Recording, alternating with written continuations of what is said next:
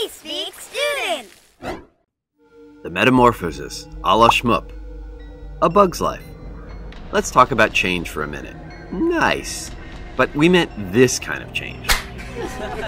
Change may not be the easiest thing in the world, as this guy could tell you, but sometimes it's a good thing. Yeah. Unfortunately for poor Gregor, it's not one of those times.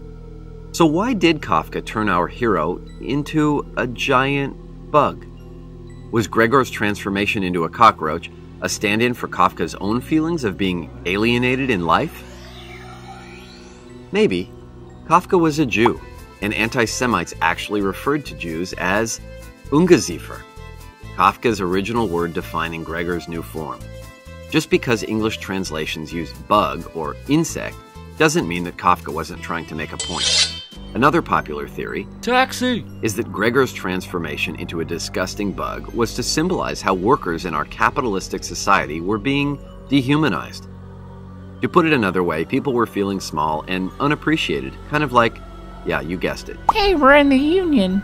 Since bugs don't have thoughts or feelings, they can easily be squashed without guilt. Heck, even Gregor's loving sister, his own flesh and blood, wanted him gone. But here's something else to chew on. Gregor didn't seem all that unhappy being a cockroach. Maybe Kafka meant his story to be about the refusal to conform. Gregor hated his boring job and found a way to get out of doing it. I can't come in, I have a bug.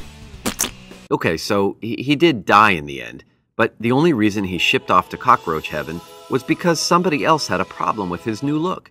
Oh, he's so ugly. So what was Kafka trying to say? Was that giant insect supposed to awaken our feelings of alienation? Make us think about the dehumanization of the species?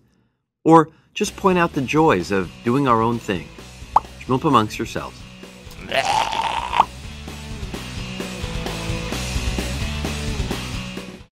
I can't come in, I have a bug.